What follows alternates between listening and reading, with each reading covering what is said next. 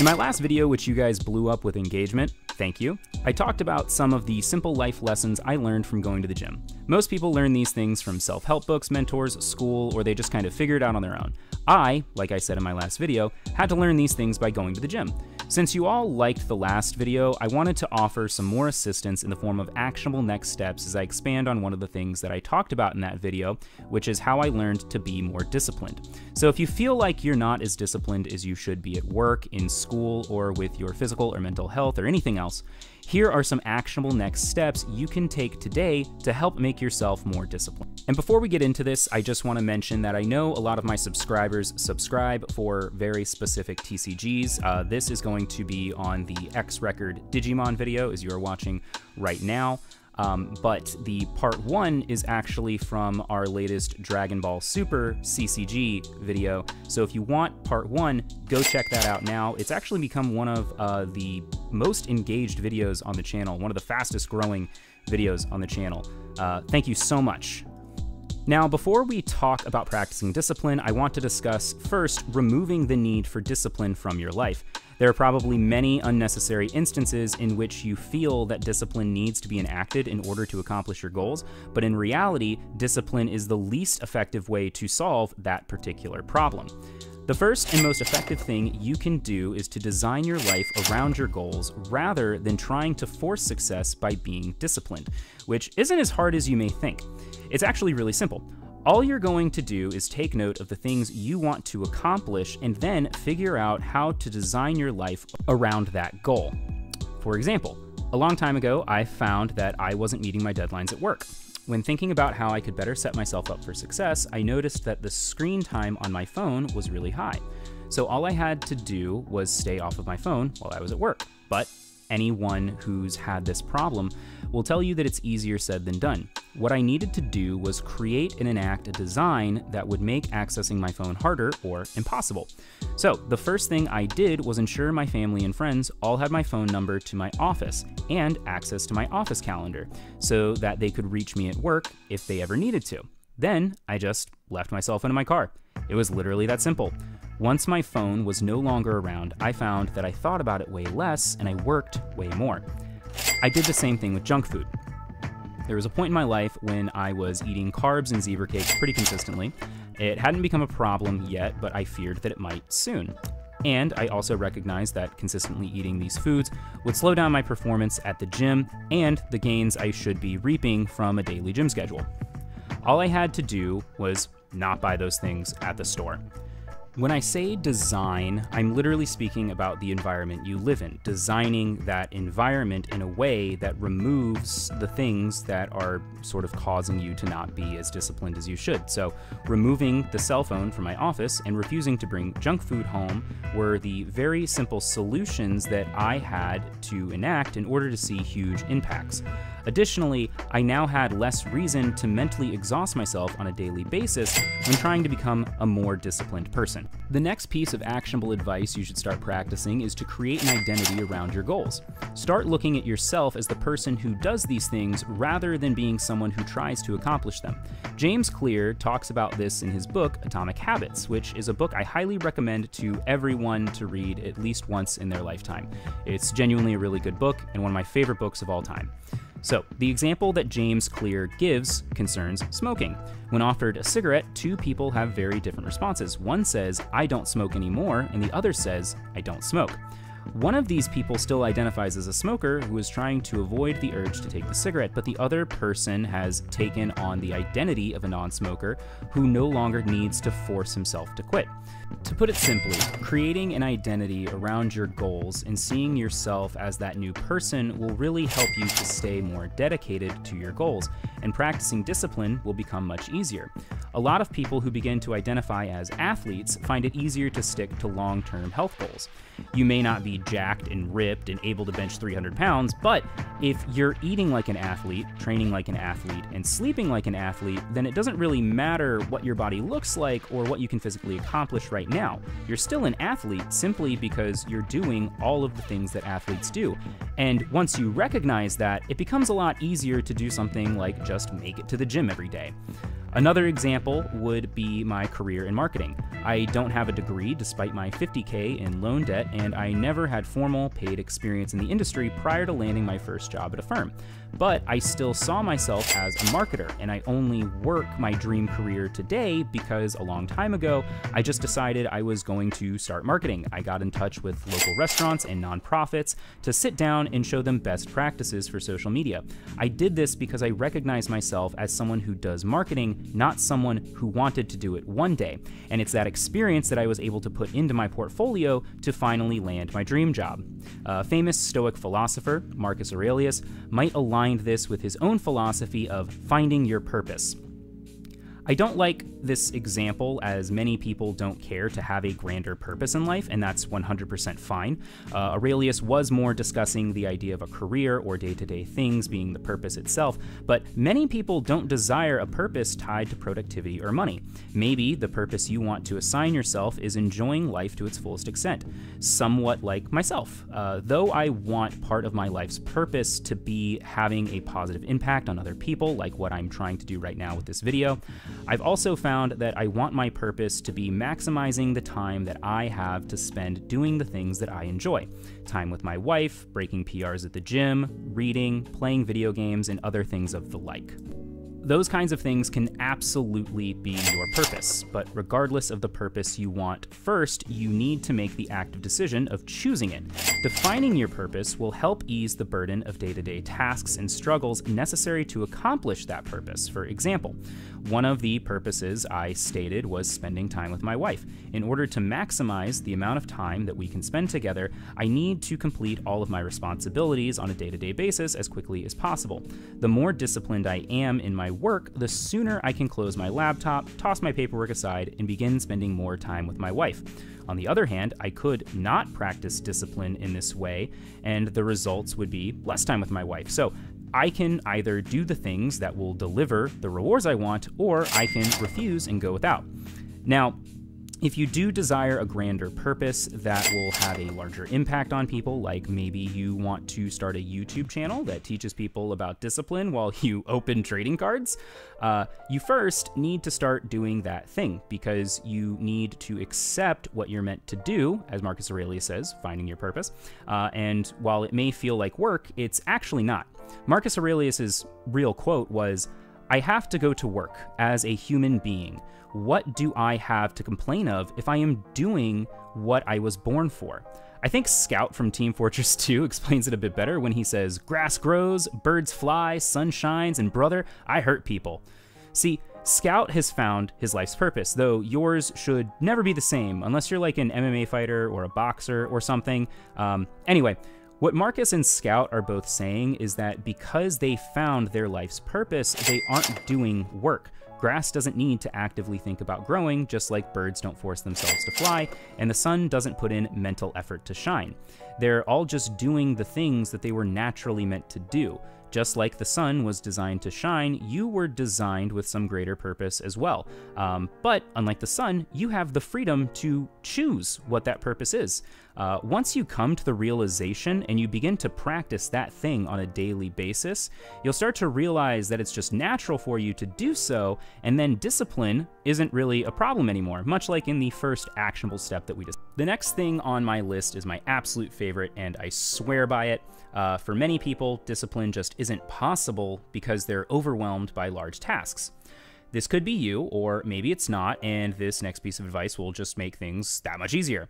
But sitting down and making an actual plan helps to ease any kind of paralysis that may rear its head when attempting to tackle large tasks or large goals. I want to give a small example though, because I believe if you want to try this out, making an actual plan, this should be everyone's first practical step in applying this advice. It sounds silly, but I swear it works, so stick with me. Cleaning something. This could be your bedroom, your entire house, your car, your dishes, your laundry, whatever. If you have found that you procrastinate when keeping these spaces or things clean, all you need to do is this.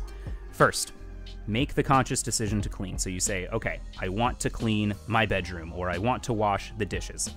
Second, don't start doing the thing yet.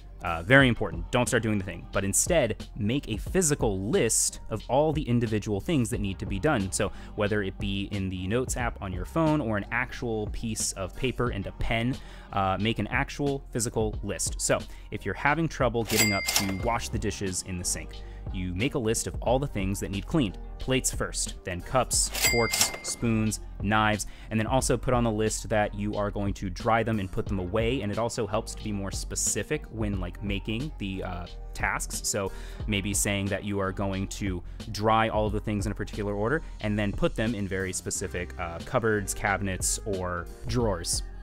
Or if you're having trouble cleaning your room, you make a list of the individual tasks that need to be done to do so.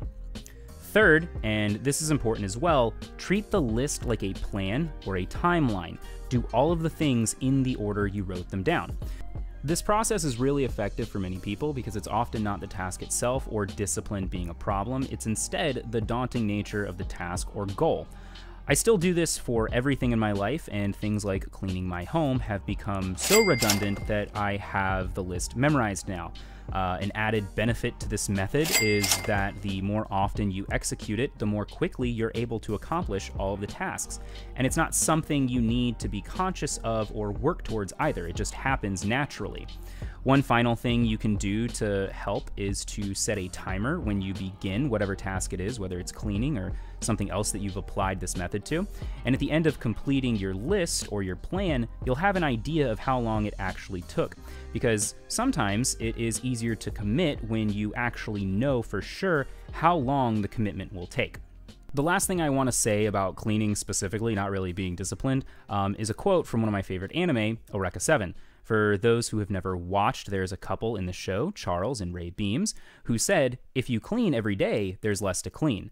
That has nothing to do with discipline on a grander scale, it's just some solid advice for anyone who procrastinates cleaning, specifically because of the amount of time it takes. I watched the show when I was like 14, I think, and that one quote has become a daily practice that has followed me into my 30s. Genuinely life-changing. The next tip is actually one that I don't like and I have never done before. I'm only including it because while some people clown on the other people who do this, some people do it and swear by it. I think it's more effective when you know the actual reason behind the practice. It also becomes more understandable and seems like less of a pseudo-alpha male thing when it's better explained. But taking a cold shower, that method. If you're rolling your eyes, just know that I am too. Again, it does really work for some people, and that's why I wanted to include it. We know that the idea is to just take a cold shower every day, but understanding the reason behind it, I think, is what makes the difference. The idea is that you are forcing yourself to do something that you don't want to do, possibly because of the discomfort it will cause. A cold shower is an easy way to do this because it's quick and relatively painless. It's not going to take as long as some of the responsibilities you are procrastinating, and it's not mentally or physically exhausting like them either. But the act of forcing yourself to do it will help you in a couple ways. First, many people only lack discipline in the beginning stages of a responsibility or commitment. It's not so much doing the thing as it is starting the thing. The gym would, as always, be a great example of this. Many times people don't have trouble committing to the new routine of going to the gym, but instead they just have trouble getting dressed, getting in the car, and driving there. When I first started going to the gym, I also had this same problem, but I didn't solve it with cold showers. Instead, I had a conversation with a weightlifter that I worked with in the liquor store that I used to help manage. He said that he had made a deal with himself, and the deal was, as long as he changes into his gym clothes, drives to the gym, and steps foot in the gym lobby, he will still go home and skip the gym that day if he still feels like he doesn't want to work out. He did this because he recognized that the problem was not staying committed or the routine itself. The problem he had was just that he didn't want to take the first step. He just didn't want to start doing the work. The cold shower routine is meant to help with this issue because it's a daily practice in starting something that you maybe don't want to do. Doing something like driving to the gym, sitting down at your desk to actually start a project, or finally starting the task that you are procrastinating becomes easier to do because you're practicing the idea of taking the first step every day when you step into the shower. like myself and my old bodybuilding buddy, you may not have to adopt the cold shower routine so long as you recognize the issue and create a way to work around it. But maybe the problem isn't starting, maybe the problem is in actually doing the thing.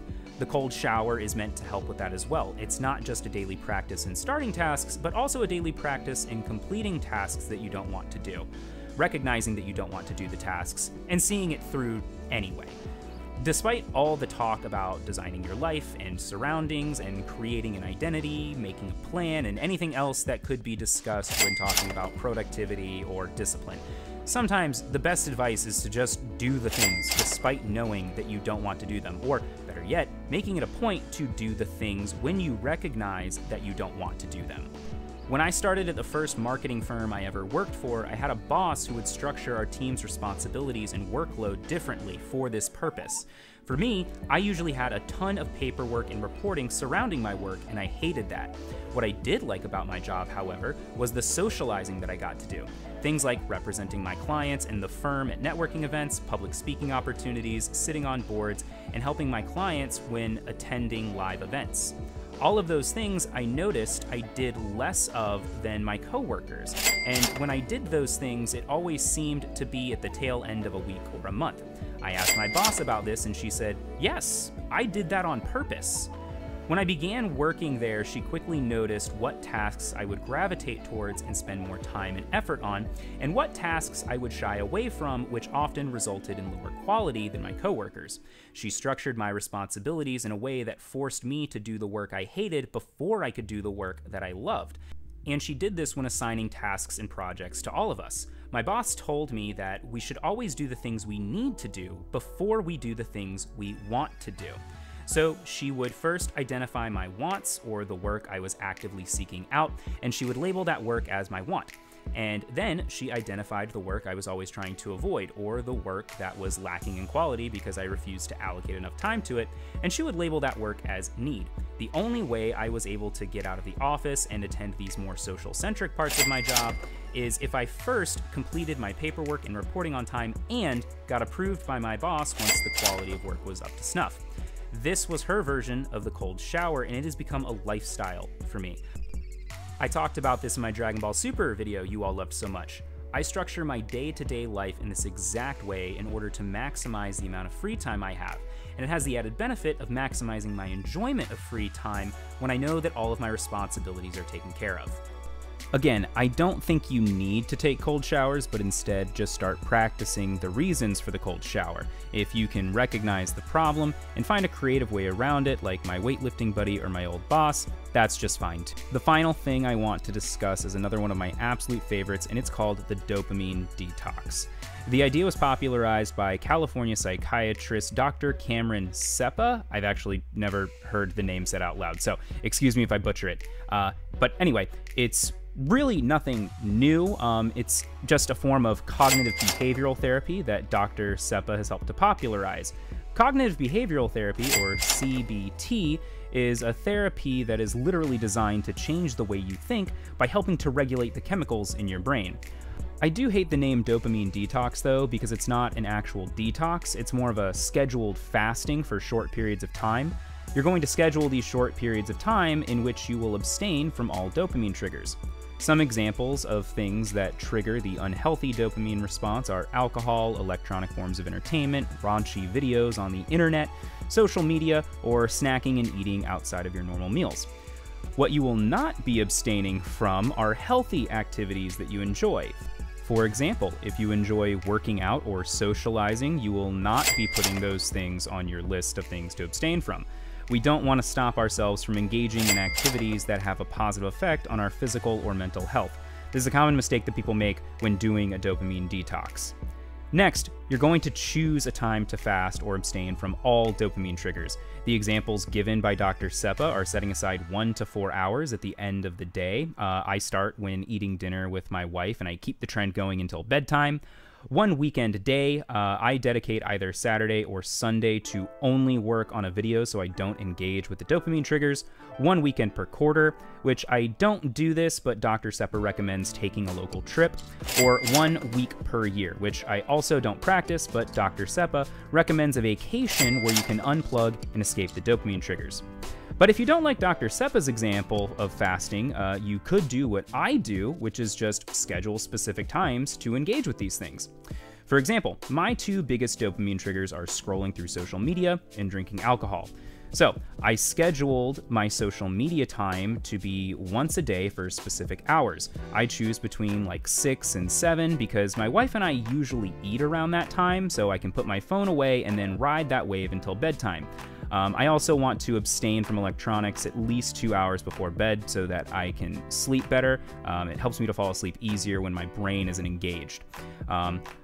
And alcohol is either restricted to Friday or Saturday nights between 7 and 10, with special occasions being exceptions. This allows me to have weekly time dedicated to drinking alcohol if I need help to unwind after a long week, but it also helps me to make sure I don't drink in excess. The important thing about my custom method, though, is that you don't compromise with the schedule. So I will never grab my phone in the morning when I wake up to scroll social media, I don't use it at the gym between sets, and I don't use it when I'm bored at work.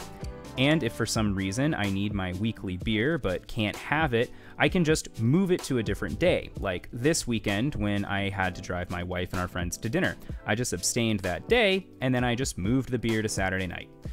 Committing to a dopamine detox or a dopamine schedule will help you to practice control over otherwise compulsive behaviors. What ends up happening after committing to a detox or a schedule for an extended period of time is that you build a sort of mental muscle that recognizes your desire to engage in activities for pleasure and stops them from forming habits without you knowing.